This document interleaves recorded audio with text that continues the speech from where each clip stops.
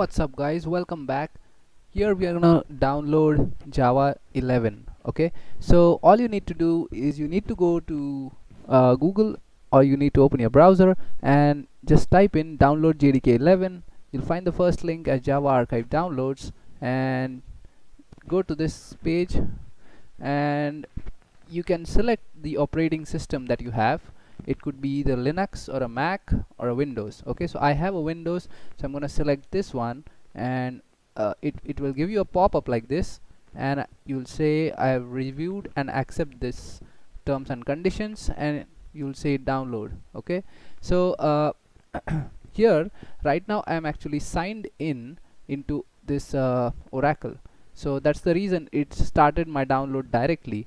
But if you are not signed in, or if you do not have an Oracle account, you might be prompted to log into your Oracle account, or if you don't have one, you can create an account for Oracle. And once you do that, and you sign into your Oracle account, you can actually see that JDK 11 would be downloaded into your system. Okay, so that's how you actually download the JDK. Once you double click on this JDK and go through these screens, it's pretty much self-explanatory. Just go through those screens once you double click on this and install this JDK into your system. Okay, so that's it for this tutorial, and see you in the next class. Thank you. What's up guys, welcome to this new tutorial. In this tutorial we are going to start to learn the Java programming with a small hello world program, and the purpose of writing this program is to print hello world on the screen. And as we discussed earlier, we are going to use Notepad or a text editor in order to write the program. As you can see on the screen, here's a little roadmap of what we are going to learn about the hello world. First, we are going to understand the theory and the concept of the hello world program. Then we are going to look at the entry point, and then we are going to eventually move on to see what happens when we compile the program, and then later what happens when we execute the program. All right.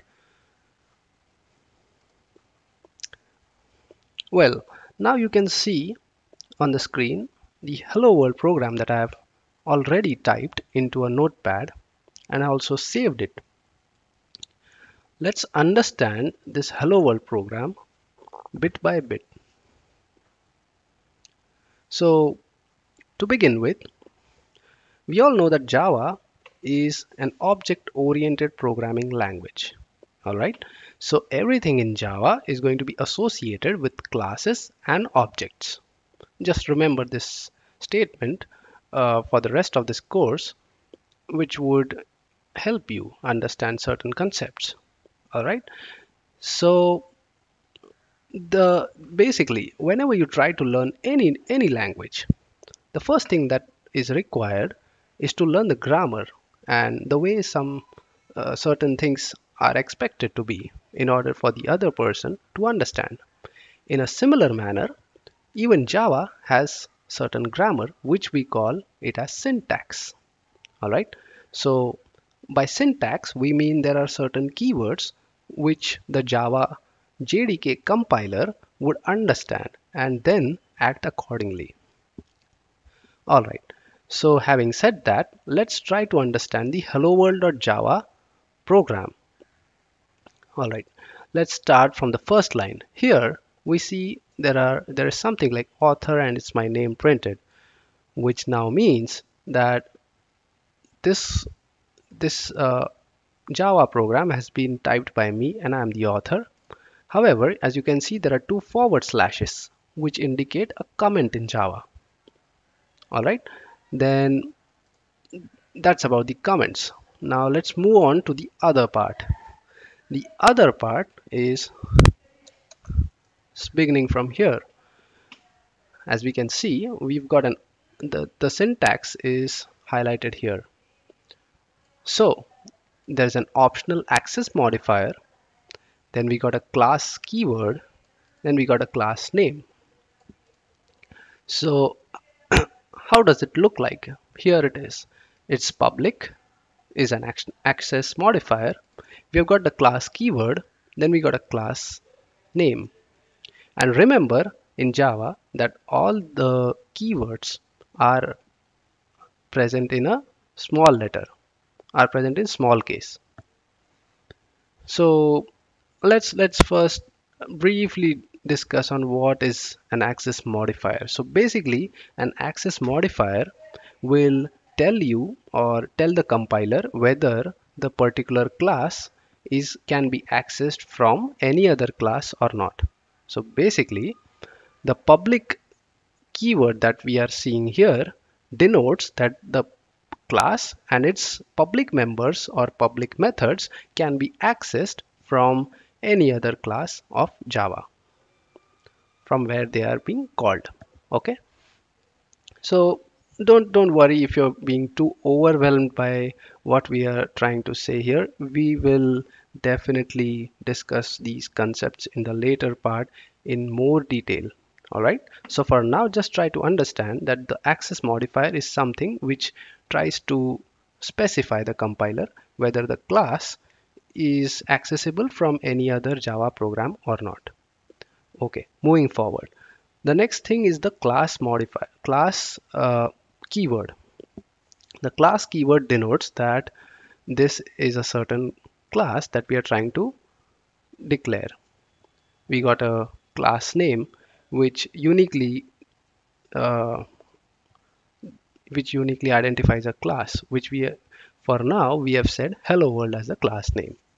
Now notice that the hello world is exactly written the way we have written the hello world.java here. So the file name matches with the class name, which is a very important concept to note. Okay, all right. Now the contents of a class are always enclosed in curly braces. So here we have a curly brace which denotes that the class body is starting, and here we have a curly brace which denotes that the class body is ending. All right, moving on. So now that we've just briefly understood what and how we declare a class, we look at the contents which are inside the class. So now assume that the class is like a box and there are certain more smaller boxes present inside the class, and this is how your usual Java program would look like. So now as we can see here, this piece of code is a method. Okay, the method starts from here. There is some kind of declaration syntax here. Then we got curly braces where we denote that the method body has started just like the class. And then we have the ending curly brace which denotes that the method body has ended. Then there are certain logic written over here. Okay, so now the main method is what we are going to talk about in the next piece. So basically, again, as we can see here that there is one more comment which denotes the syntax of the method. So we have got an access modifier, we've got a keyword which is static here. We'll understand the meaning of the static keyword in the later part. Then we got a return type. So again, we'll try to understand what a return type is in the later part. Then we got a method name to uniquely identify a method. And then we got certain arguments which could be passed to that method. So again, the meaning of access modifier remains the same here, just like it was in the class, which means that we denote whether the method can be accessed by the outside world or from anywhere else.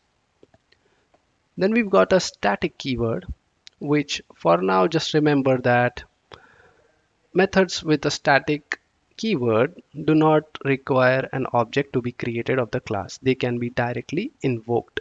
Okay, don't worry about if you don't understand, don't worry, just remember that this is how it is, and in the later piece of the course we'll definitely get into more details of what static means. So just to repeat again, static means if a method is declared as static, it means that no object needs to be created of the class and it can be simply invoked by the method name, like class name dot method name. All right. The next piece is the return type. Yet again, we see here that nothing is actually returned per se by this method. So we declared it as void. There could be other type of return types as well, which we'll cover in more detail in the tutorial. Then we got this main, which is the name of the method. So this is a special method. Now, every Java program has to have an entry point, and the Java compiler understands the entry point as the main method. So any method declared with the name as main and with this kind of a syntax, Java understands that yes, they have to start executing this program from this point or from this method. Okay, now we've got these round brackets, and we have written string and argument here, which again means that there are certain arguments that you could pass to the method from so that the method could use these arguments in order to execute logic or in order to calculate something. All right, so that's about how a method can be. The next piece is the method logic, which we have written. So in order to print hello world, this is a single line of code that we have written. We are saying that the system, okay, this is the single line of code which we are using in order to print hello world on the command prompt. So what we are basically trying to do is we're trying to tell the system, we're trying to give an output to the system. We are going to say print on the next uh, print on the screen, the on the output screen. And what do we want to print? We want to print hello world, which again has to be present in the double quotes. Okay, so that's it about a brief description of what hello world program is, a brief description of the syntax of hello world program. Don't worry if you didn't understand, or if you didn't get, or if you didn't follow certain concepts. We are going to definitely cover them up in the upcoming tutorials. All right, but for now, just remember this is the bare minimum program that you need in order to print hello world. Now, you may not write these comments, which are optional. You may simply not write it. That's also fine. But just to show you that this is how comments are written, I've just included them here in the class. All right, in the next tutorial. All right, that's it for this tutorial. See you in the next tutorial. Thank you. What's up, guys? Welcome to this new tutorial. Here we are going to see what happens when we compile the program and what happens when we execute the program. All right, so we're going to again look at the hello world program that we just wrote in the previous lecture. And all right, so now that we are already ready with what we have written, we're going to save this. I mean, I've already saved it, but just to show you how to save it, we say that we'll save this as all files and we'll write it as hello world.java.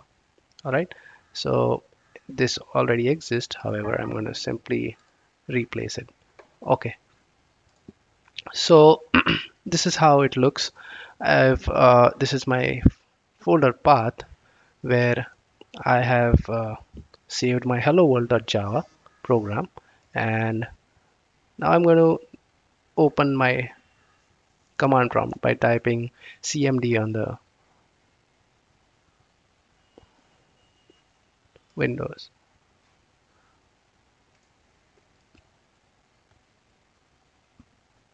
So I'm just going to open my command prompt and I'm going to navigate to the location in which the hello world.java program is present.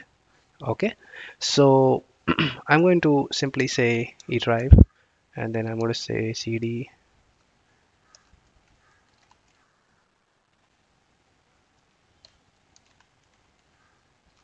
Okay, so I've navigated to the folder in which my hello world.java program is present. And let me just clear the screen. Okay, so I'm going to compile this program. Okay, now what is this compile? So what we wrote in that hello world.java was plain English. However, the computer or the Java program, the Java compiler, however, in order to execute a program, it won't understand a language like English or a language which we speak. It understands only bytes and bits. So in order to do that, we need to first compile the program. So that's what we're going to do. And we need to write a command like Java C, which means Java compiler hello world dot Java, which means we are telling the Java compiler to compile hello world dot Java. Okay, and we're going to press enter. So if there are no errors, it's going to create a dot class file, as you can see here in the same folder. Okay, so let's open this dot class file.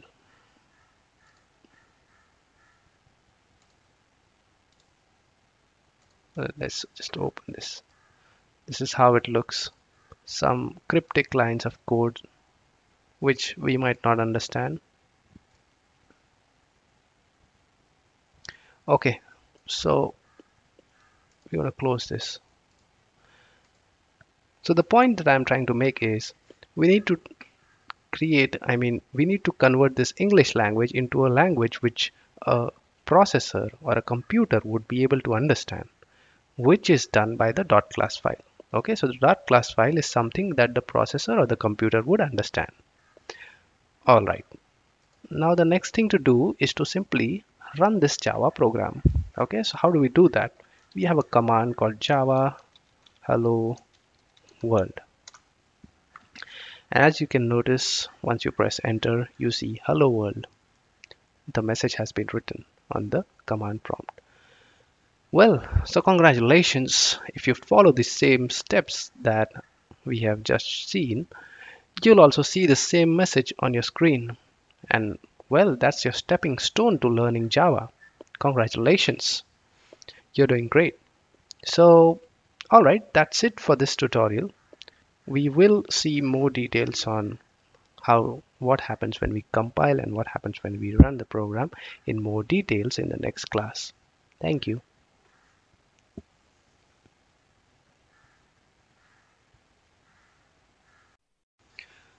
What's up guys, welcome to this new tutorial. We are going to look at one more feature which was introduced recently in Java 11. So in the last lecture we saw that a dot class file was generated and then we ran the hello world program which gave us the hello world output. So let me go ahead and delete this dot class file. Okay, so initially it was a two-step process. First we compiled the program, then we executed the program.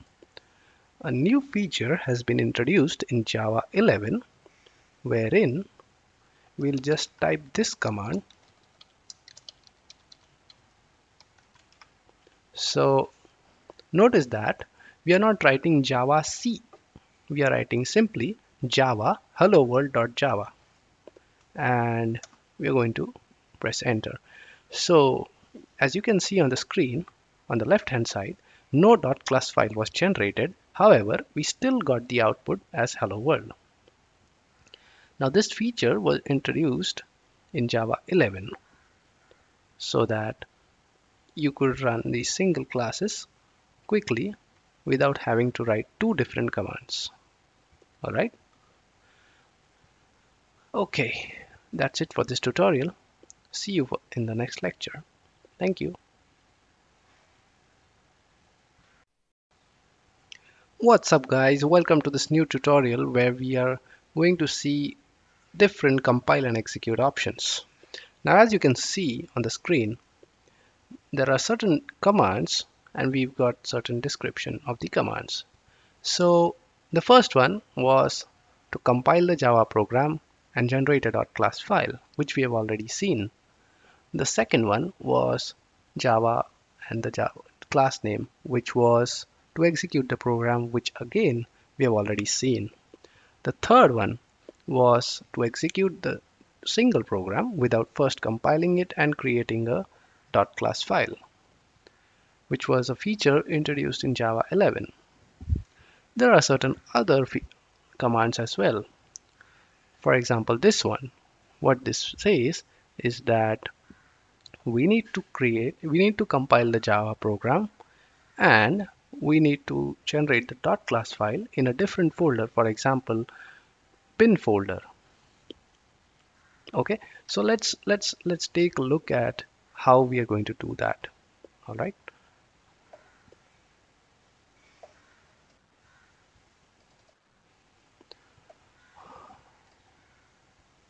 Okay, now as you can see, okay, now as you can see, we have this hello world Java file present in our folder. We're going to create a new folder here and we'll name it as bin. Okay, so what we want to do is we want to generate the .class file and put it inside the bin folder. Okay, so let's take a look at how this could be achieved.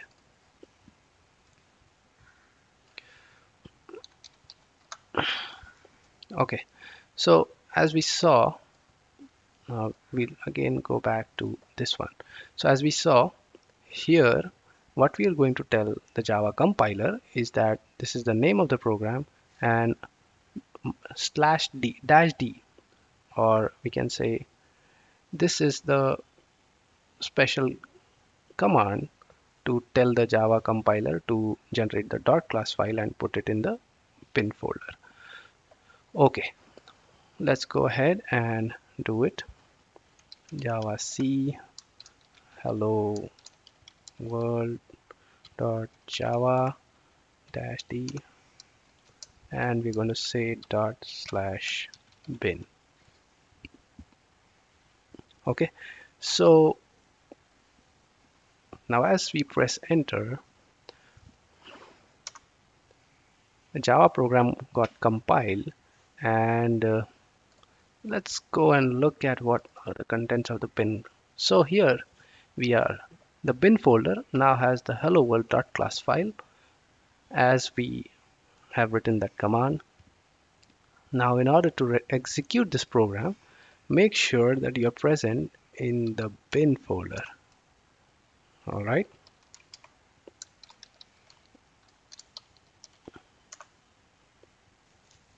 Okay, so we could successfully execute that Java program where the .class file was present inside the bin folder. Now, in practical situations, in large applications, there are thousands of Java files that are present. So you cannot have the Java files as well as the .class file in the same folder. It would be too messy.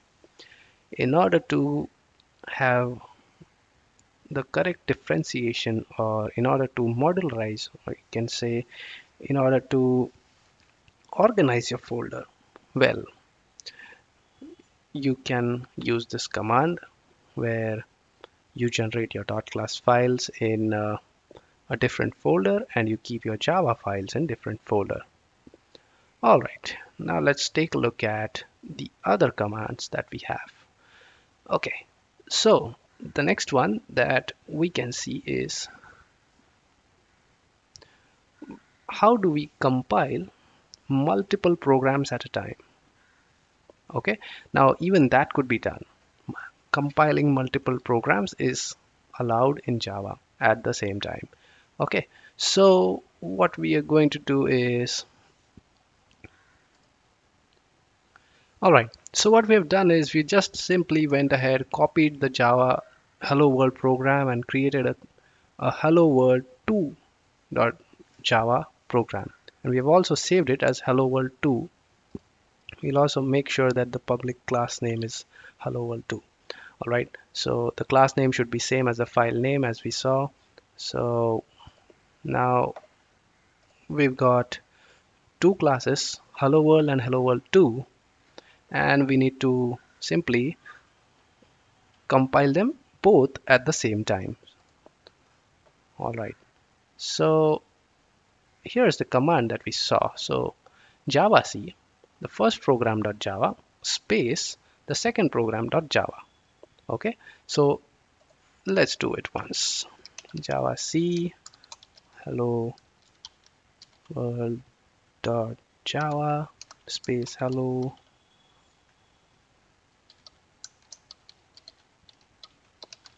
world 2 dot java. Okay, I'll just expand it a bit.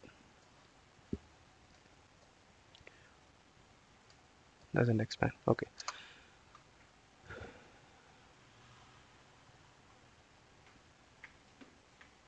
sorry, my bad.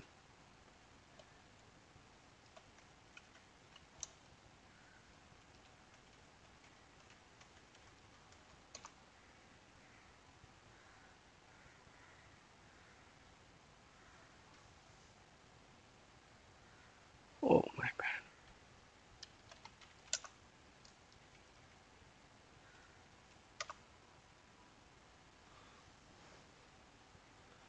Okay, so my bad, I was just into the bin folder. We just back in the main folder. What we're going to do is we're going to write this command java c hello world dot java space hello world 2 dot java. Okay, and we're going to press enter, and as soon as we do that, we see that there are two .class files generated in the same folder. Now we could have given the -t command as well, which could have led to the .class files being moved into the bin folder. However, since we did not specify that, the .class files are present in the same folder. So basically, now let's say you want to run any of these java hello world. You did get a hello world, and now that you can run java, you get a hello world too. So basically, you could compile both these programs. Now, please note that you can compile any number of files at the same time. However, you can run only one file at a time. Okay, so there is no command to run multiple files at a time. Okay, so remember that. We also specified this in the note. Okay, now let's move on to the next command, which is to execute a program from another directory. So what we're going to do is we are going to again move into the command prompt, and what we're going to do is we're going to go ahead into this part. We're going to delete the .class files. We're going to delete this .class files. We're going to compile only java c hello world.java, and we're going to say -d, and we're going to put it into the bin folder. Okay, now let's take a look at the .class file. So here it is. Okay, so we see that the Java file is present in the hello world folder, and the .class file is present in the hello world in the bin folder. Sorry, in the bin folder. So initially, when we ran the Java program, we navigated to the bin folder, and then we executed the Java program. However, there is another way of doing so without even navigating to that directory. So what we say is Java, then we go to cp, which is copy path, and here we specify. All right, so what the syntax for that command is Java, then we have this cp, then we specify the path of that program, and finally that gets executed. So let's just take a look at it. Okay,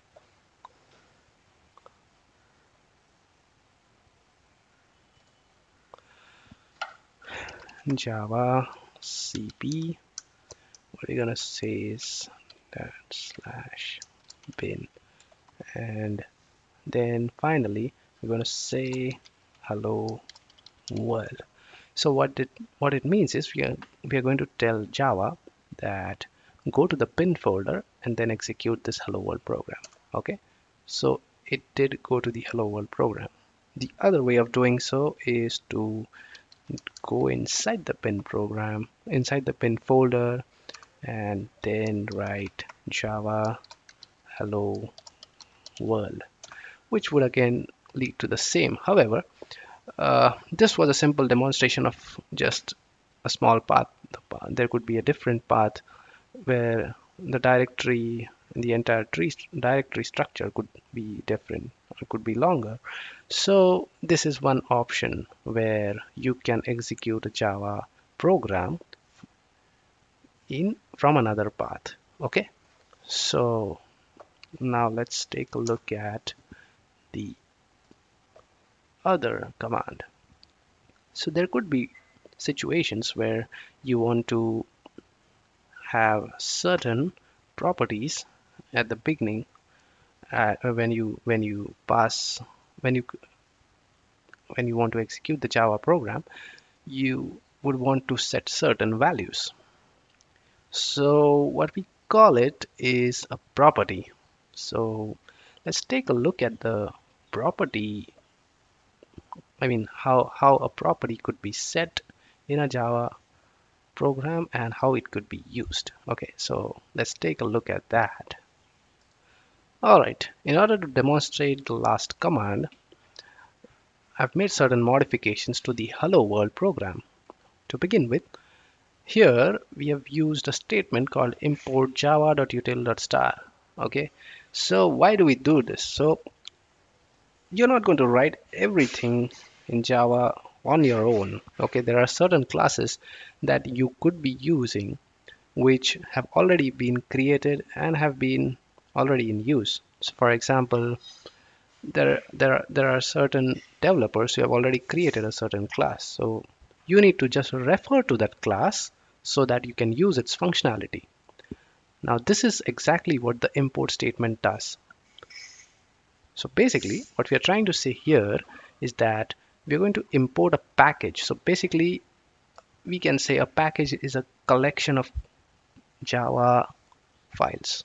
Okay, so we're trying to say that there is an inbuilt package called java.util which contains certain Java files, which contains certain ways or certain methods which can be used directly in our program.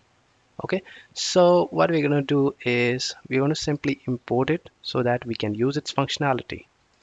Now if you notice here, we have created a properties p equal to system dot get properties. So basically we're trying to get certain properties out of the system. Okay, now basically this is a reference and we're assigning this system these properties to this reference. Okay, so basically if you don't get it, don't worry, but it's just the demonstration of this command for which I'm trying to explain the properties here. The creation of objects and the references are still going to be discussed in more depth and more detail, so don't worry about it. Don't worry about what this entire syntax means. It's just that there is a property, there is certain property. We're trying to assign these system properties, and then we're trying to get this property called as my prop. Okay, my prop, and we're going to print it along with hello world. Okay, so let me head out to the command prompt and let's compile this program and then just execute it so that we can simply display the property that we set. Alright, so we're going to compile this program in the same way. Javac hello world.java is created a .class file, and now we're going to simply write another command which is java -d, which is capital D. Remember, there is a difference between the capital and a small d commands. There are two different commands. Then without giving a space, we just wrote my prop equal to 100 and then we said hello world. So hello world is the name of our class. Now why myprop? If you have noticed, this myprop exactly matches with this myprop. Okay, so what you're trying to say is you're going to declare and define a property while executing the Java program. The Java program is to try and get this property and just print it. Okay, so now as we press enter, we're going to say hello world 100.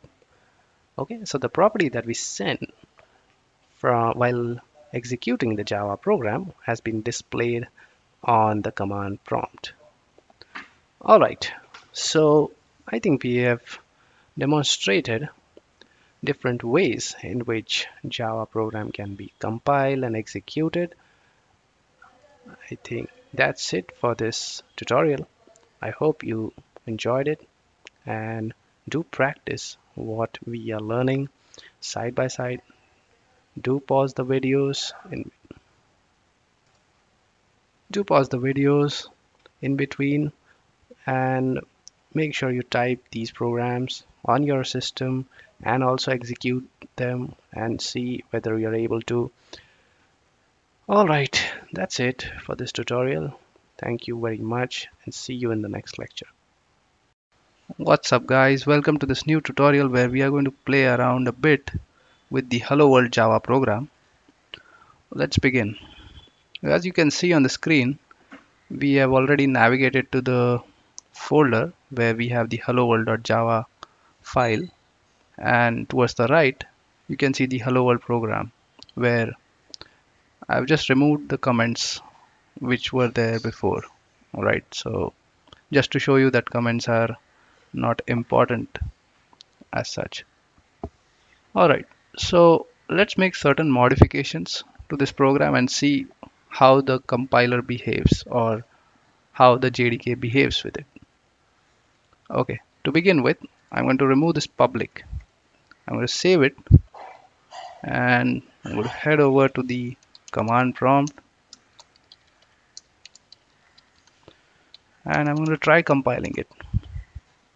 Alright, it did get compiled, and as you can see on the top, the hello world.class got generated. Now we're going to try running this as well, and we got the hello world.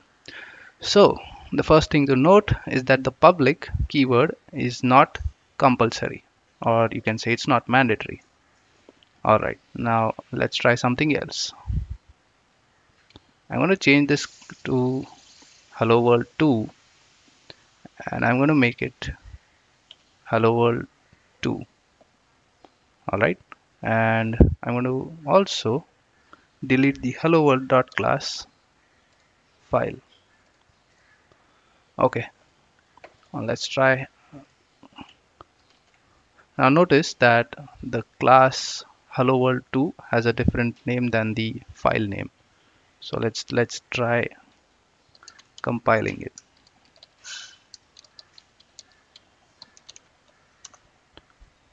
Okay, it got compiled, but as you can see, hello world 2.class got generated. Okay, so basically the name of the class that we have specified here, a dot class file of that name was generated. Okay, now usually this is how we execute the Java program. So it would say could not find or load main class hello world, and it kind of gave an exception or it gave an error where it said that the class was not found. Let's try this one. Yep, this got executed. So always remember this, that the dot class file would be generated with the name that you specify here. Alright, and not with the name that is matching with the file name. Okay, so that is another thing that we just saw. Let me just remove this part, head back to the hello world. I'm just going to delete it. All right, now let me head over to this piece. Okay, or let's say just let's remove this part. All right, just remove the curly braces. I'm gonna save it, and I'm gonna say java c hello world.java. Let's try compiling and let's see what happens. All right, so this gave a compile time error. So there are two types of error that you need to focus on. One is the compile time errors, where in case there is any error in the syntax, there would be a compile time error. And if there is an error while running the program or executing the program, there would be a runtime error. Okay, so what this says is that it expects a curly brace after the hello world class name. Okay, so let me put it here. Okay, I'm just putting it afterwards. I'm gonna save this file. I'm gonna again run the java c hello world.java, and it got compiled. A .class file was generated, and now let's try executing java hello world. It did give me a hello world message. All right, so what we just learned is that if there is an error in the syntax, it's going to give you a compile time error. Okay, and it will not generate a .class file until you fix that error and then again compile the file. Also, another thing to note is that this curly brace could be present either here or here, anywhere. All right, the point being there should be a brace after this class name. Okay, now let's move on to the next thing. Public static void main. As we saw, this was the method, which is the main method which gets executed first whenever a Java program is executed. Let's remove this public and see what happens. Okay, I've saved it. I'm going to compile it yet again. So note one more thing, that if you have already a .class file present in your folder and you recompile your Java program, it's going to replace that file. And as you can see, the date modified just changed here, which means we got the latest compiled file, right? So let's go here and well, now you can see that a .class file was generated. However, we got an error saying that the main method not found in class hello world. Please define the main method as, and they have also specified the signature.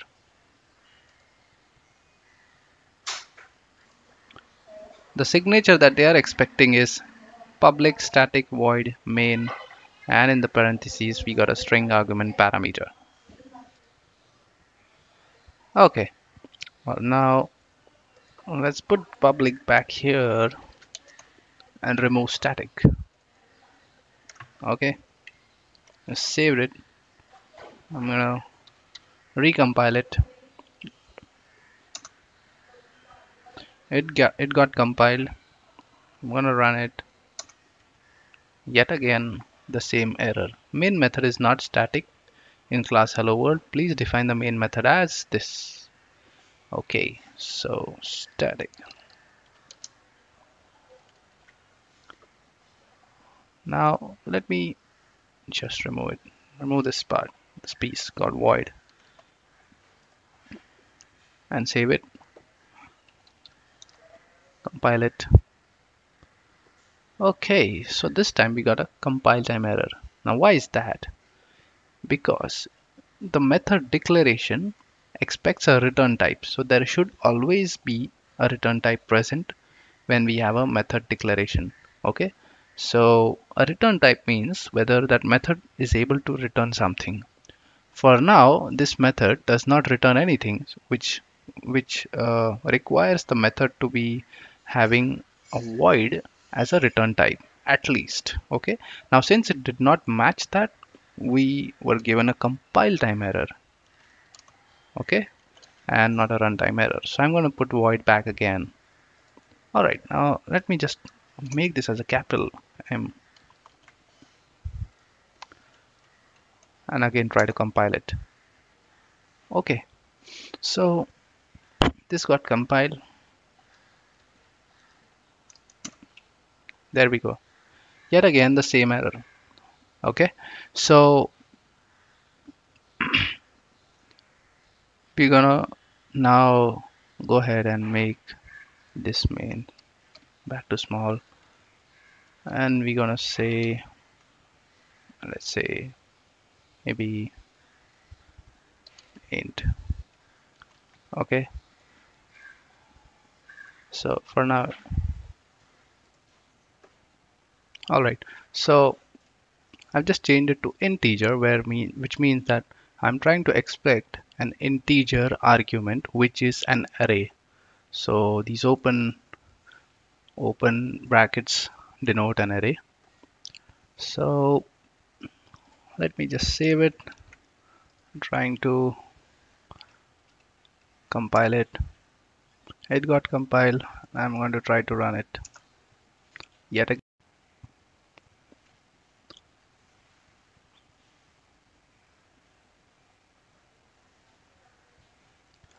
Okay, we got the same error.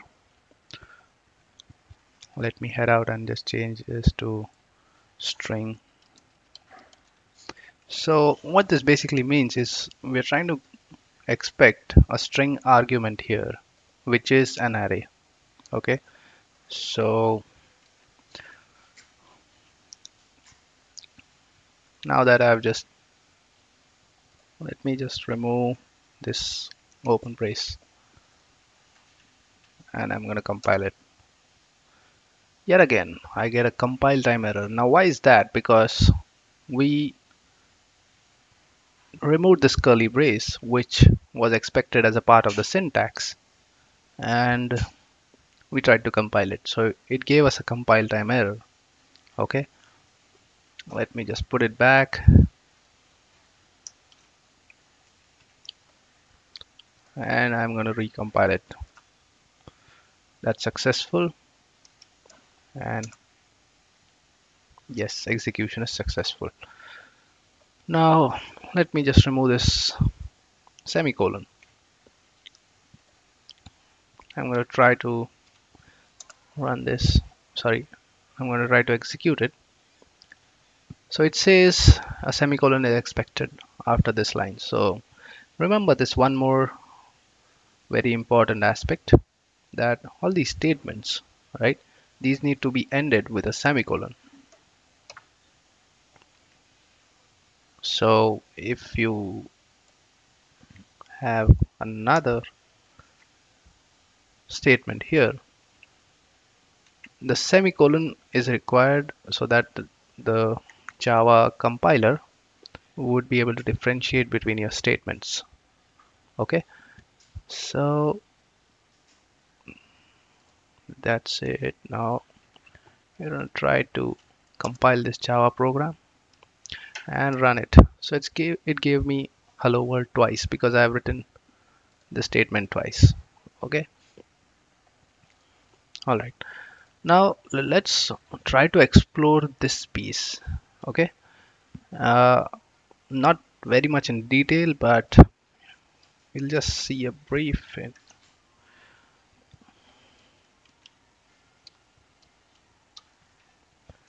So what I'm trying to do here is that I'm trying to get the first argument that is passed. So an array could be a list of, or you can say a couple of strings which we pass to the Java program. So I'm trying to get the first ones. All right, so what I'm trying to do basically is I'm trying to access the first element of the array. Okay, the first element is always denoted by 0.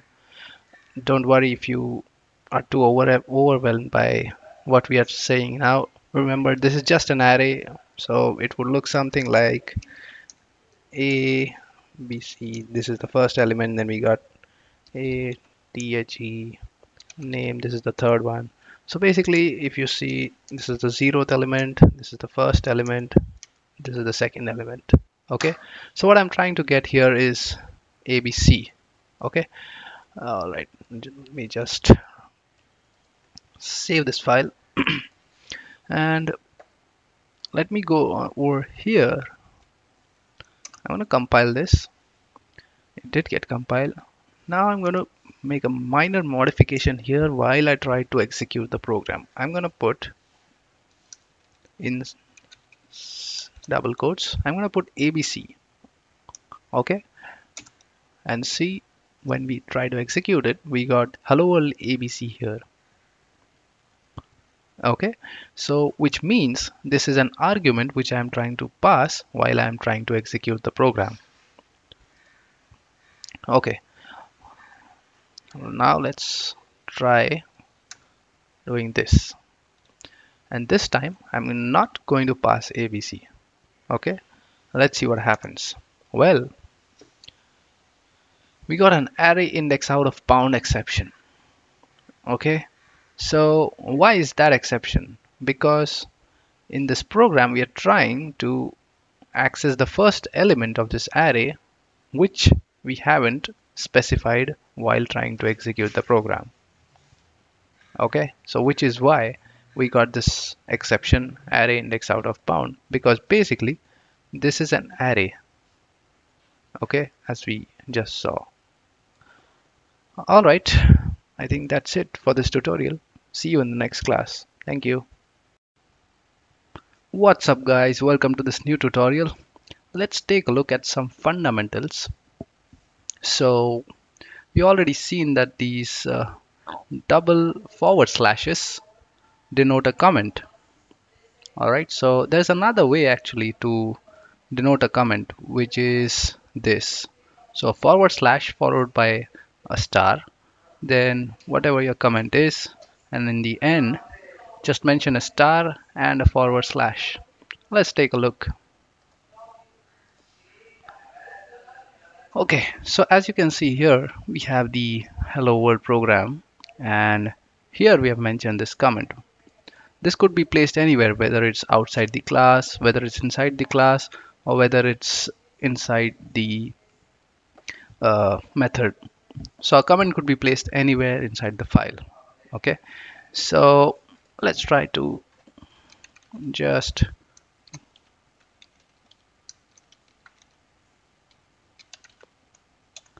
compile it. Well, it got compiled. Now we're going to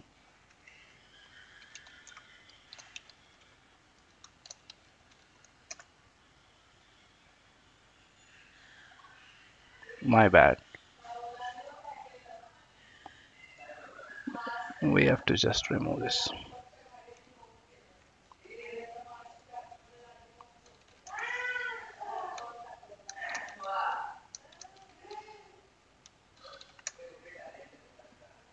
Okay, we are going to now just execute this program, and here it is.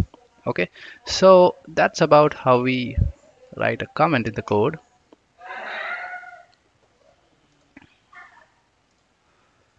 Okay, so the next thing to note is the character set, and Java supports Unicode characters, and these characters denote the alphabets, digits, and special symbols on the keyboard. All right, that's it for this tutorial. Thank you and see you in the next class. What's up guys, welcome to this new tutorial. Well, let's take a step further to explore a bit more about this hello world.java program. All right, now as you can see on the screen, you see two statements here where we are printing hello world and my name, and then we are printing my name. I mean, Ameya Thatte is an engineer. Okay, so is there a way, or we can say, is there a different way of doing so? So what we can do here is that we'll just declare a string. We'll say name equal to, okay, now I want to not write my name twice, which is why I declared it once here, and I'm going to use this string name below. Okay, now what we call this is a variable. So name is a variable here. Okay, and it holds the value as Amir. Well, now we've seen this before. So what I'm going to do is I'm simply going to do, okay, now what this does, this plus sign does is just concatenates the name variable contents to the hello world. Okay, similarly I'm going to do the same thing here. Okay, I'm just going to,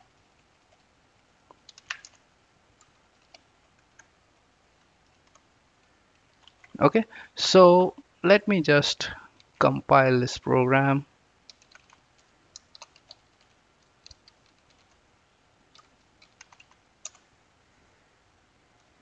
and then I'm going to, so as you can see the name has been printed, hello world Amir, and Amit Atte is an engineer. Okay, all right, now since we said that this is a variable, this can change its value. Okay, so what we're going to do here is going to slightly modify this code, and we're going to say name equal to name plus, okay, so what we're going to do is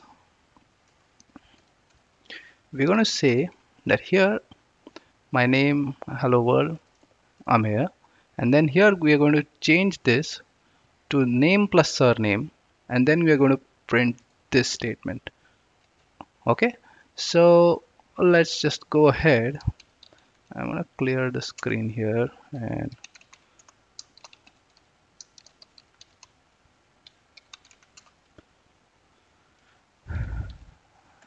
then I'm going to run it.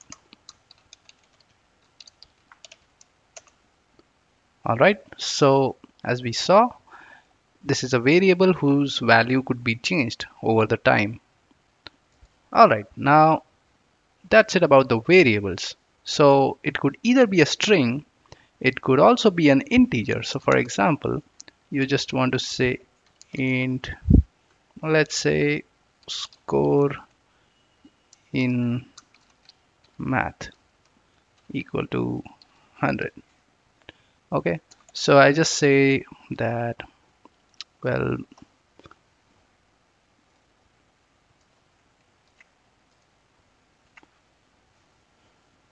we're gonna say name, so space scored space score in math space in math. Okay, so now what we are trying to do here, we are going to say that my name, the variable, the value is here, and say the name scored this much in math. That's what we're trying to print here. So basically this is an integer, it's not a string. This is 100, it's not a string. So what we are trying to do is we're going to try to concat all these values and together create a message. Okay, so let me now compile this program and run it, and this is how we see it on the screen. If you see the third message, it's concatenated and put together a message, Amit Hatte scored 100 in math. All right, that's it about the variables that we saw. Thank you. All right, so let's experiment a bit more in this hello world.java class. So what we're going to do is we're going to simply remove this line, and we're going to put this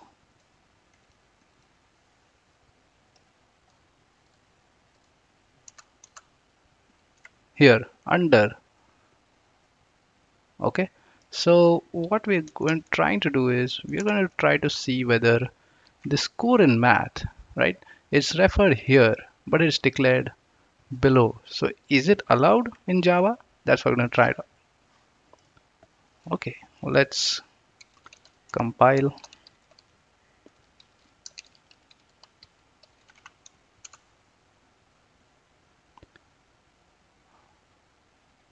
And we see we got an error saying that it cannot find the symbol score in math.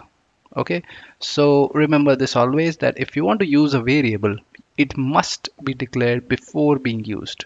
Okay, so it has to be before this line. Okay, now let's try another thing, and we'll say that we're gonna pick this up, we're gonna remove it, and we're gonna put this here. Okay, let's see if this works. I'm gonna clear my screen and I'm gonna compile it. And what just happened here? So we are saying here that a non-static variable name cannot be referenced from the static context. Okay, so basically what it's trying to say is, since this is a static method, it's expecting this also to be static. Let's do this.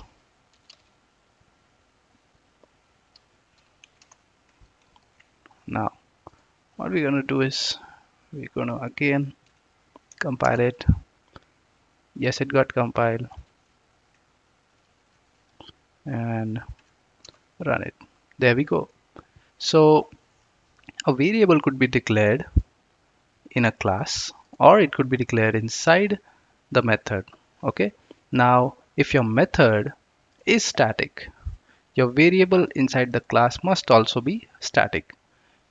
If your method is not static, then this static keyword should not be present even in the variable name. All right, and that's it. So we'll just take a pause here and then summarize what we saw about the variables. But even before that, uh, we can say, not here, int a equal to 10 b. Okay, so we can declare these as an integer. So a has a value of 10 and b does not have any value. So let's just see what we can see.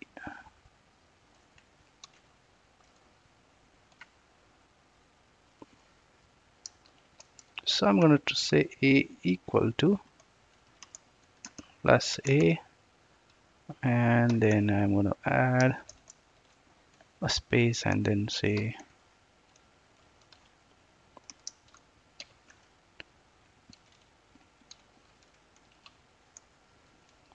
okay.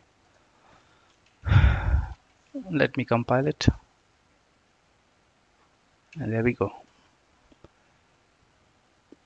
So b should have been initialized before. Okay, so let me make, just give me some value here.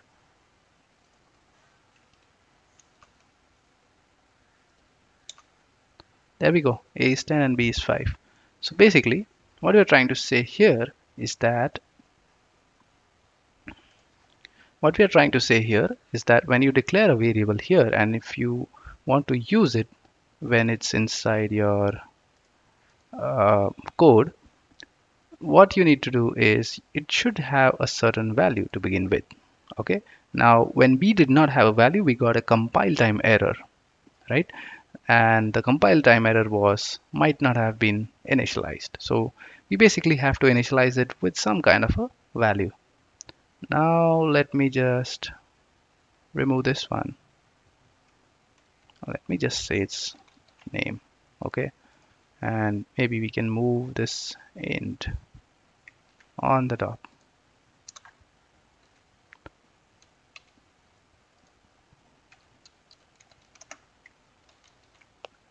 Okay, and as we all know, we have to make this a static. because we're going to reference it here inside the static method. Now let's see what happens here.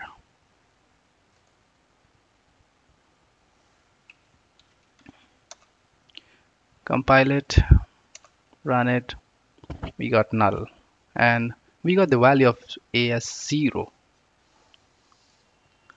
Now that's quite strange, so let's understand this. So basically, if you declare your variables here inside the class, it's going to take the default values. Okay, so the default for an integer is 0 and the default for a string is null, which is why it printed null here and then null and then this value, and a got a value as 0. Okay, so now we saw the various ways of declaring a variable, initializing a variable. So let's just look at a brief summary.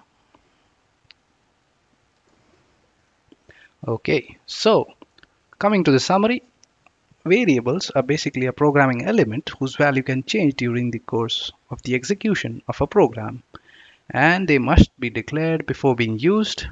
The variables can be declared inside the class or inside a method, and there are a few examples that we saw. All right, that's it for the variable tutorials. Thank you. What's up guys, welcome to this new tutorial. So we saw how we declared a variable and how we use them in our program. Let's take a step further and let's say that the variable name, right? Let's say this variable, I want to make sure that the value that I assign to will not change over time. Okay, basically I want to make it a constant. So I say is equal to, and I want to say that this name remains a constant. Okay, I want to simply remove this, or let's say I'll just keep it. Okay, but the way of doing so, the way of saying that you do not want to change a certain value is by making this as final. Okay, so this final keyword denotes that you cannot make any further modifications to this value that is assigned to the name. Okay, however, in our program we see here that we have made some kind of modification, that we are basically concatenating my surname yet again, even though it's declared as a final. So let's just see what happens when we compile here. So we got a compile time error saying that cannot assign a value to a final variable name. Now why is that? Because name is now a constant. So let me just remove it. So let's compile it. Got compile, and here we are. Okay, so basically this is how we declare a constant. Now let's try one more thing. Let's just remove this and let's just put it here. Okay, oops, we don't need the static word here inside. I'm gonna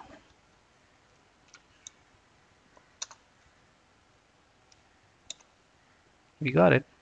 So you can declare a constant inside a class or inside a method, and if you want a certain variable to be declared as a constant, use the final keyword.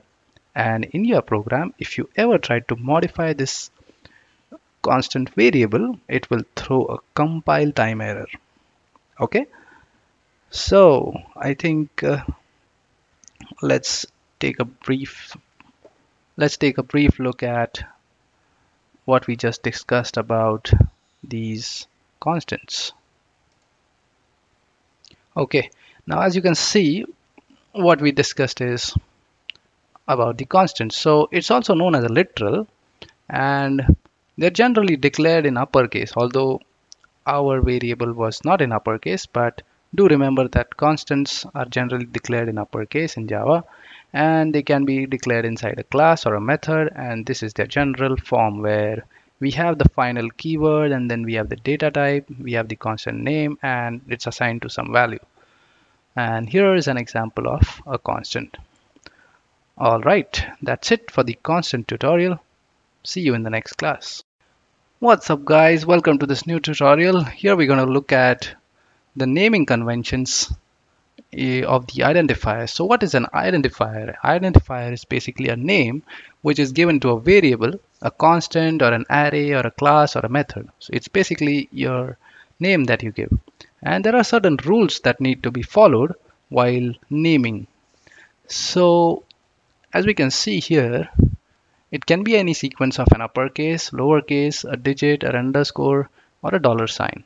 Okay, so the names are case sensitive and they must not begin with a digit, and also they cannot be used as an identifier name. Keywords cannot be used as an identifier name.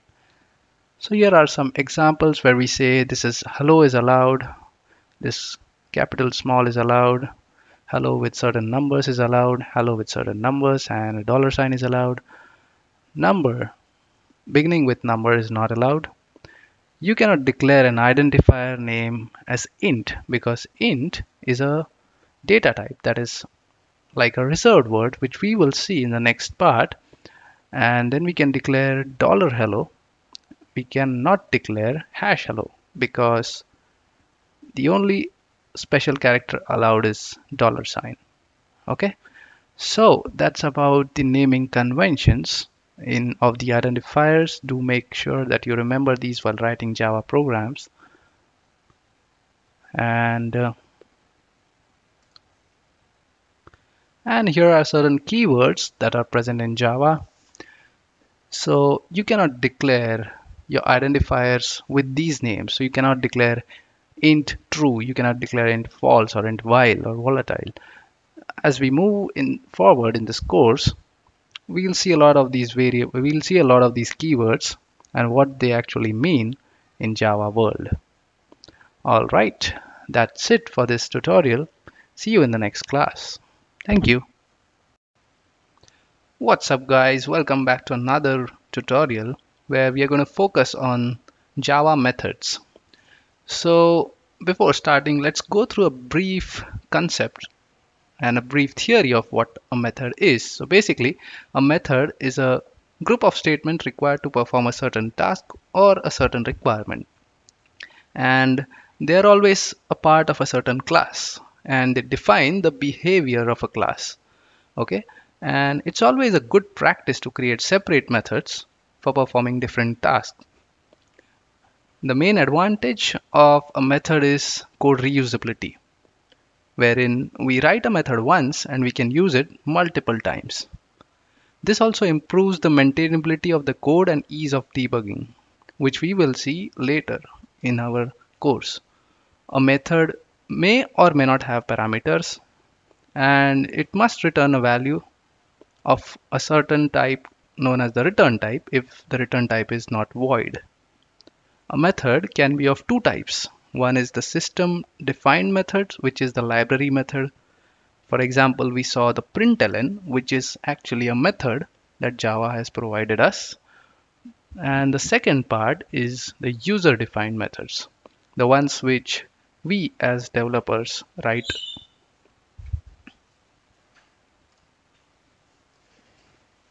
Okay, now let's take a look at the method signature and an example. So we've got an optional access modifier, just like we saw public. Then we've got an optional non-access modifier, which is static. Then we got a return type. We got a method name. Then we got the optional parameters in round brackets. We got open parentheses and close parentheses, which will define the scope of the method. And inside these parentheses, we write the logic and we return the value if the return type is other than void. So for an example, if we need to have a sum of two numbers, we take two inputs a and b, which are integers, and we just return a plus b. That's a very small example. We'll also head over to the notepad and the CMD to see the practical.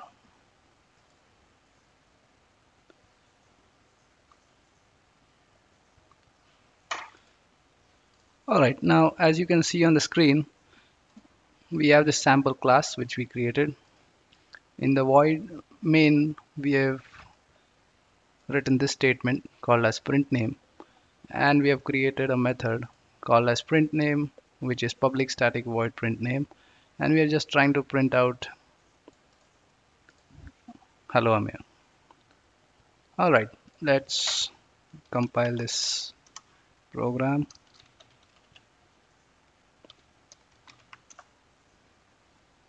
and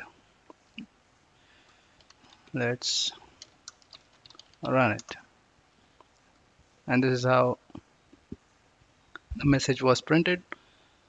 So this is one of the example of a user created method. Now notice the word static. The reason why we have this static word is because we are calling it from a static method. So if we remove this method, which is if we remove this keyword, let's save it, let's compile it. Here we go. We got a compile time error saying that non-static method print name cannot be referenced in the static context. Okay, so there is another way to call this method basically, and we'll just look at that way. All we need to do is create a object of this class. Sample s is equal to new sample. Okay, and we'll say s dot print name. So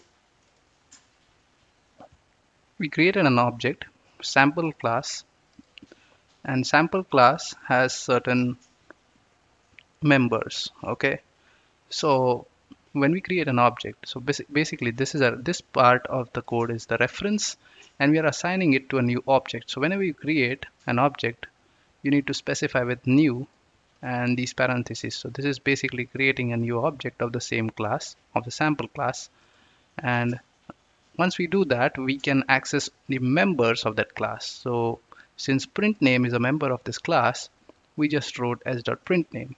Okay, now we'll get into more details of what an object is and all those stuff, but for now remember these are two ways of invoking a method. Okay, this is also known as method invocation.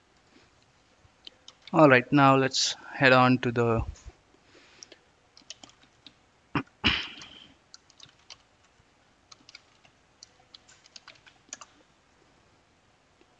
got compiled, and we're gonna run it. There we go.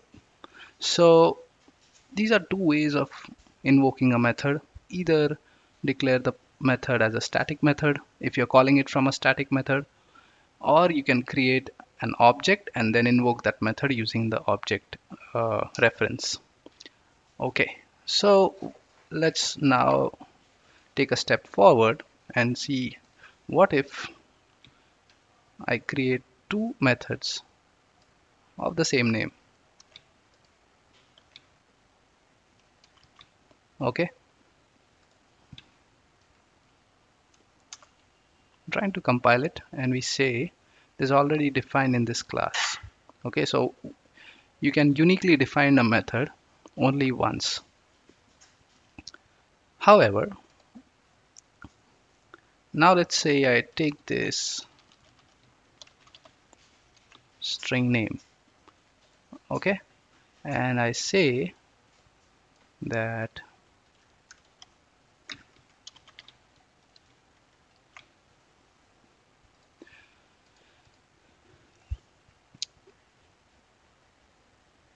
so I've got two methods with the same name.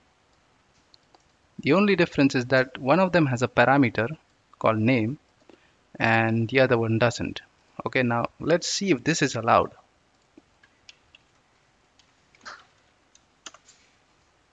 Well, it is compiled, and now we're going to run it. So we see that hello Ame is printed on the screen, the message is printed on the screen. Now, the way this compiler works is that it created an object of the sample class. Then we have specified this print name function without any parameters. Okay, so had we called the print name with a certain parameter, it would have invoked this method, the print name with a argument method. So this is also known as uh, method. So this is also known as method overloading. Okay, so it's also known as method overloading, wherein we see that we have a same method name and all it differs is just in the parameter name. Okay, so now let's go ahead here and say that s.print name, and we'll pass a parameter. We'll make it jack. Okay,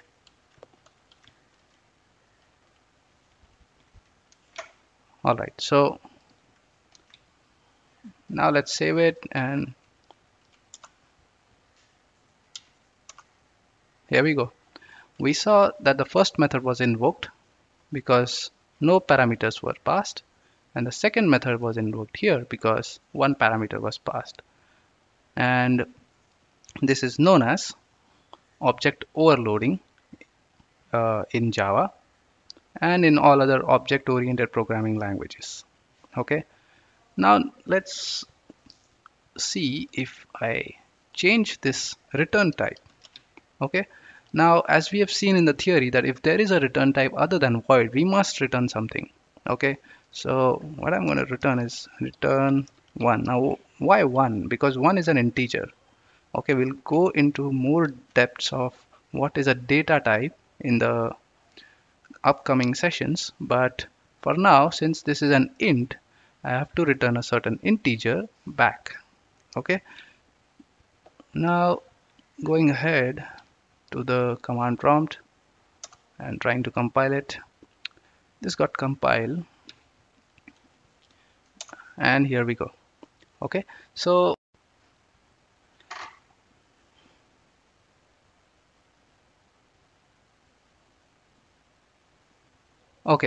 basically what we saw is that the method name was same. The difference was in the return type as well as in the parameter list. Now you could have multiple parameters in a given method. Okay, and that can be achieved by having a comma in between. So let's say the string surname. Okay, just pass the surname here and make it Doe, Jack Doe. So you can have multiple parameters passed over here. Okay, now we're gonna again compile this program. It got compiled and we're gonna run it. So here we go. We got the output. All right, so we can do this basically.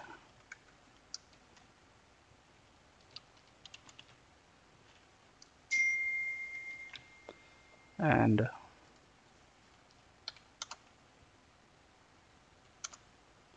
okay, so we got hello Jack Doe as the second message. All right. Okay, now we said that the access modifier is optional. Let's remove it. I'm gonna remove it from both the methods. And we're gonna simply, there we go. So this is just a brief about how a method can be declared and how methods with same name are also allowed in Java. Okay, but they must differ in the list of parameters or return type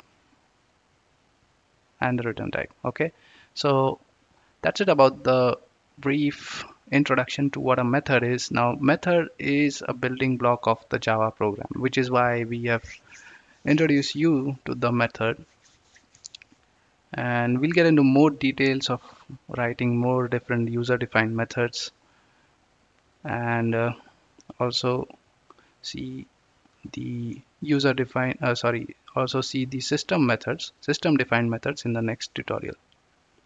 All right, thank you guys. What's up guys, welcome back to another tutorial on methods.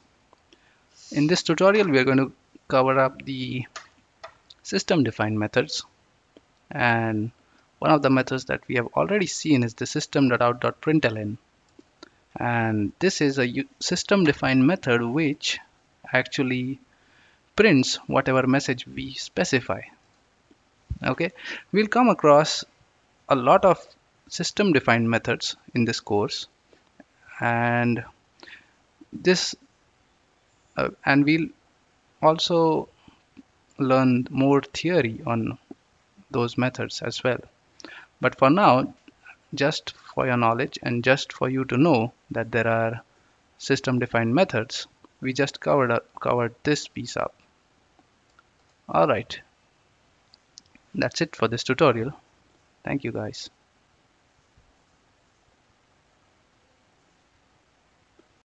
What's up guys, welcome back to another tutorial on data types. So basically, what is a data type? A program contains variables and constants, and they must have a data type. Now a data type denotes what kind of data is held in that variable or a constant, or if what kind of data is returned from a method. Okay, so as you can see on the screen, the data types in Java are mainly classified into two. The first being primitive data type, and the second one is non-primitive data type. In case of primitive data types, there are further classified into numeric and non-numeric, and the numeric data types are byte, short, int, long, float, and double. The non-numeric ones are char and boolean. As far as non-primitive data types are concerned, they are defined by the programmer except for the string and string builder and the string buffer. Okay, now another point to note is that Java is a strongly typed language. Now what that means is that we would specifically require to define a certain type of a data type in order to tell what kind of data can be held, and not something which is more of a generic data type. Okay, which is why Java is a strongly typed language. Okay, now moving ahead to the next piece. Let's take a look at the primitive data types, the ones which are offered by Java. So there are 8 primitive data types which are present in Java, which are byte, short, int, long, float, double, char, and boolean. And as you can see on the screen, these are the number of bits that are required to persist the data, and these are the number of bytes, as you can see here. And additionally, we are also specified the range of values that can be present inside these certain data types. Okay, so byte can only hold values from -128 to +127. A short can hold values from -32768 to 32767, so on and so forth. And a character can hold Unicode values. A Boolean can hold true or false. And another point to note is that primitive data types are stored in stack memory. Okay. Uh, Now, having said that, and having gone through the theory of a data type, let's go ahead and try out a few examples for data types. Okay. Now, as you can see, we have created a new learn-datatypes.java file. We have also navigated to the folder in which we have saved this learn-datatypes.java. Then we have this class which we have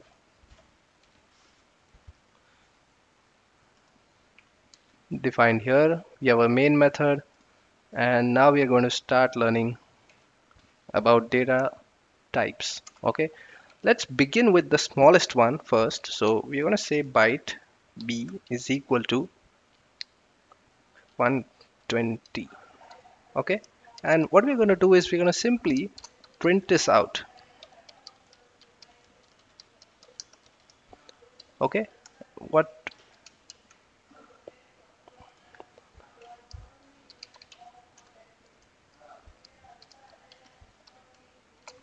let's compile it.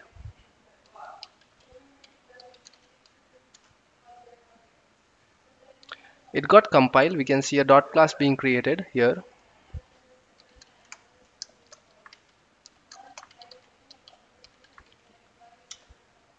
Okay, now we could print the value whatever we persisted. All right, now what we have seen in the theory is that byte can hold data from -127 to +128. Sorry, my bad, -128 to +127. Let's try to put a value which is beyond that range. Okay, and let's see what happens. Let's press the up arrow and you'll see these.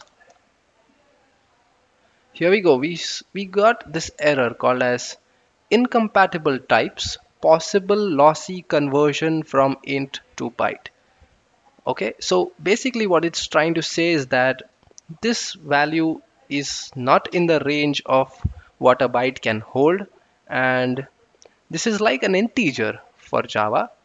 So that's the reason it is giving us this error. Okay, so that's how what all we need to do is make sure that a value lies in between the range.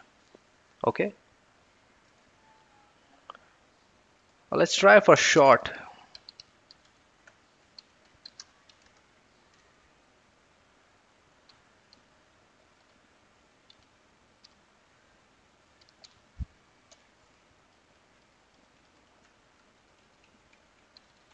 And we are going to simply print this short value here.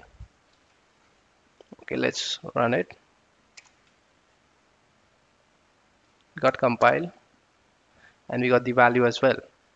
So let's say we made some modifications to this number and we said that it is this, something which is beyond the range in which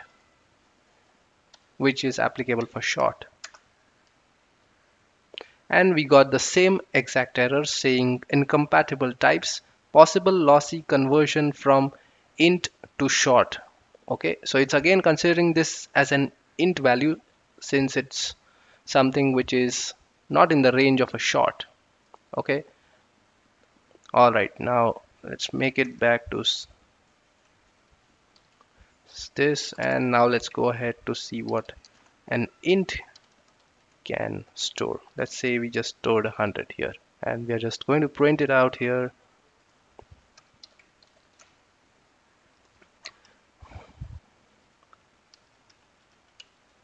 Here we are going to compile it and run it and we got 100. Okay, all right, now let's try to assign this value which is, so this is the maximum value allowed to an int. We'll put something more and we are going to, here we go, integer number too large. This is slightly different kind of an exception that we got from what we have got here, but all it's trying to say is this is something beyond the range which is applicable for an integer. Okay, let's just say this and let's see.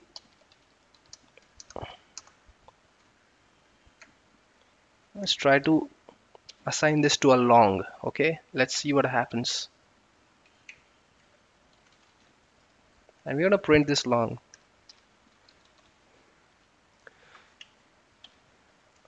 We're going to compile it and we can see we got an error saying that long L is equal to this. Okay, it says that integer number too large. Why is that? So for a number to be considered as a long, you need to specifically have this L in the end of this number. Okay, so that this number is considered as a long, otherwise it is treated as an integer and it would follow the same rules as that which are applicable to a integer. Okay, let's try this out now.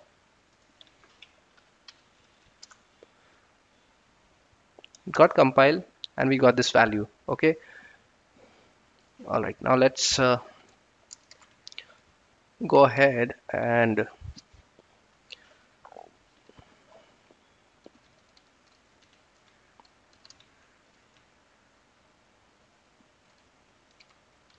okay, I just put a float value here saying that this is assigned as 3 and we are going to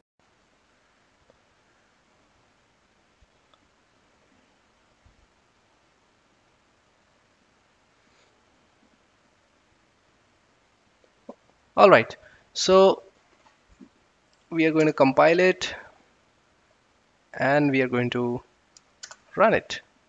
Okay, now notice that we mentioned 3 here to float. However, we got a 3.0. The only reason being that float is a floating point data type. Okay, so if you do not specify any number after the decimal, it by default gives you a dot zero after it. Okay, all right.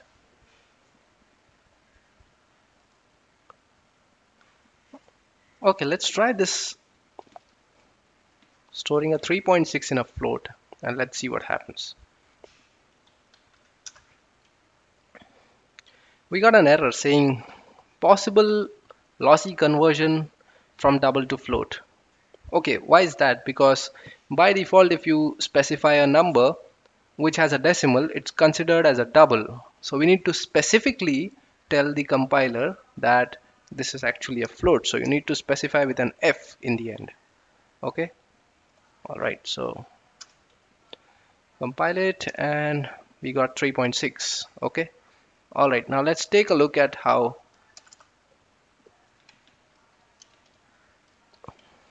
we use double.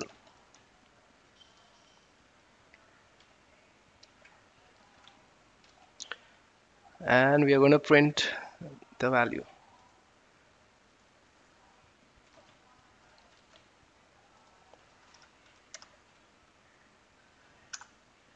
There we go. Yet again we saw that we assigned 3 but in the output we got 3.0. The reason being it's like a floating point data type, and if no value is present after the decimal, it by default gives you a dot zero. Okay, all right, now let's again try to put this as a value 3.6 and let's compile it, and it got compiled. The reason being, by default the Java compiler considered this 3.6 as a double, which we are anyways assigning it to a double variable. So that's the reason we did not have to specifically say that a D is required. Okay, it's optional. However, if you specify this D, there is no harm. Okay, so we'll compile it again and we'll run it. So we got a 3.6. Okay, so this D is optional. However, this F is compulsory. This L is also compulsory. Only now this F is compulsory in situations where you have a decimal number. This L is compulsory if there is a number that is assigned to long which is outside the valid range of an integer. Okay, all right, now let's move ahead to Boolean.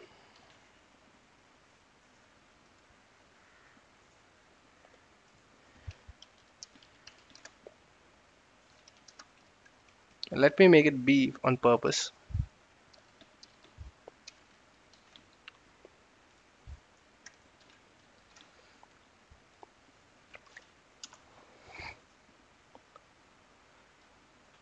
We got an error saying variable b is already defined in the method main. Now why is that? Because we have assigned this variable b here. It's a byte. We can't use the same name again in our program if it's in the same method. Okay, so we need to make it like this, and we need to make it like this so that it will be able to compile it, and we got the value as true. So a boolean holds only true and false, and this is how you assign the boolean value without any codes to a boolean. Okay, now let's move on to char.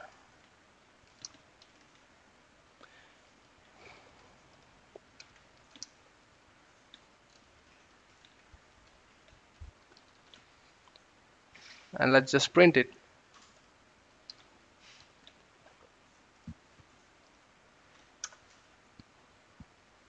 It got compiled and we printed a. Okay, all right, now let's try to put a t here. Let's see what happens. Nope, not allowed. That's because a character can only hold one character at a time and not more than one. Okay, I'm going to compile it again, and it got compiled. Alright guys, that's it for this tutorial. We'll see you in the next class. Thank you. What's up guys, welcome to this new tutorial on non-primitive data type called as string. String is an inbuilt data type that Java has provided, and it's basically a class which can store objects that which can store values, which is a group of characters or an array of characters. So Java allows to manipulate strings, create substrings, replace characters in a string, concat, format strings, and it offers plenty of inbuilt methods for string manipulation. So there are various ways of how you can create a string, and this is one of the way. String can be created as string s equal to simply assigning a value in double quotes. Now, since string is an object, it can also be created as string s is equal to new string, and in the parenthesis and in double quotes we mention the string. So always remember this, that in order to create an object you use the keyword new. Okay, so this is a second method of creating a string. The third way of creating a string is through an array. So this is from a character array, and I know we haven't yet seen what an array is, but if you see on the screen, this is just a basic of how a character array is declared. So it's basically char, and we have these square brackets, the name of the array, which is equal to, in curly braces we have mentioned the elements of this array. Okay, so the third way of creating a string is from a character array. So for now, just remember that this is how an array is created, and in the future lectures, in the upcoming lectures, we are going to definitely cover up more on arrays. Okay, now the string class is immutable. So what that means is that once it is created, a string object cannot be changed. So whenever we change any string, a new instance is created. Okay, so if you have a string s called as hello, and then you assign hello world to this uh, variable s, then it's going to be creating a new object every time you modify this string, which is also known as immutable. Now there are instances in real world applications where you might need to manipulate strings, uh, and if it is actually a necessity to make a lot of modifications to string, then you might as well use string buffer and string builder classes, which are much more performance, have a much better performance than what a string is. So they won't be creating new objects every time you manipulate the string. So we'll cover these in the upcoming tutorial. Now, another interesting point about the string is that each time you create a string, the JVM checks the string constant pool first. Now, if the string already exists in the pool, a reference to the pool instance is returned. So if the string doesn't exist in the pool, a new string instance is created and placed in the pool. Now, if we look at this example, it says string s is equal to hello, and this would create a new object in the object pool. Then we have a string s1 which is also assigned the exact same value. So the compiler actually checks that there is already a variable which has the exact same value as the one we are assigning the second time. So this is going to point to the above object until its value is same. Now the moment you change the value of s1, it's going to create a new object of string. Okay, now that's it about the theory of string. Let's go ahead and look at some practical examples. Okay, so now we have navigated to of our folder in which we have our Java classes. We have created a new Java class called as learn strings, and we have created this Java file. We have typed this program. So here we have written string s is equal to first. In first is written in the double quotes. So this is one of the ways of creating a string. So let's compile this program, and there we go. So we got this output as first.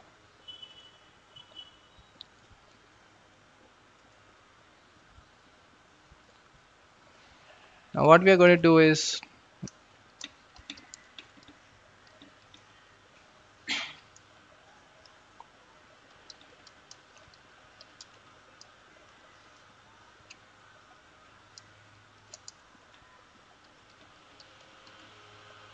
okay, so what we are going to do is we're going to print this s2 here on the screen. We compile it, and here we go. So this is the second method of creating a string.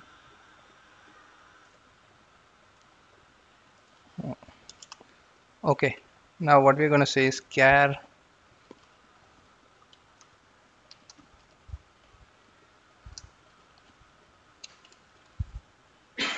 in single quotes. We have these elements.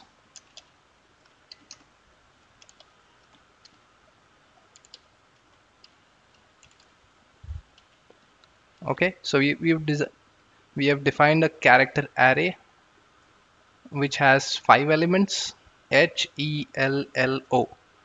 Okay, and now we're going to create a third string out of this.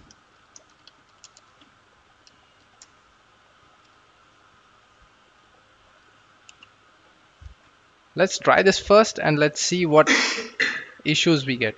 So what we are trying to say is we are simply trying to assign a character array to a string. So ideally it shouldn't be allowed.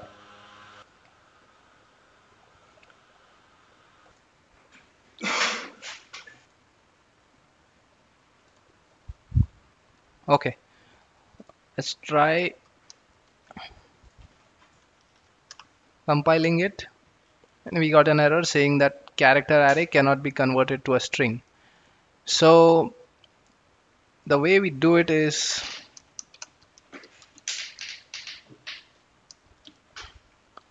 using the new string, and what we're going to do is we're going to print s3.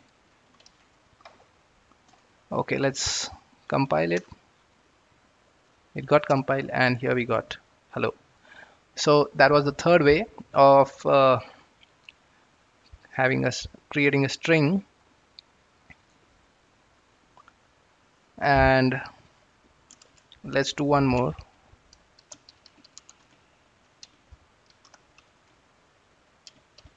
So I'm just assigning one string to another, and I'm gonna print it.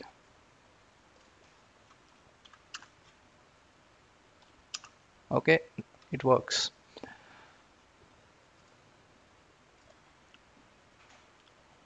All right. I think that's the basic of how a string can be declared. A string variable can be declared. We saw the ways it could be declared. Now, in the next tutorial, we are going to learn about some of the most commonly used inbuilt methods in Java.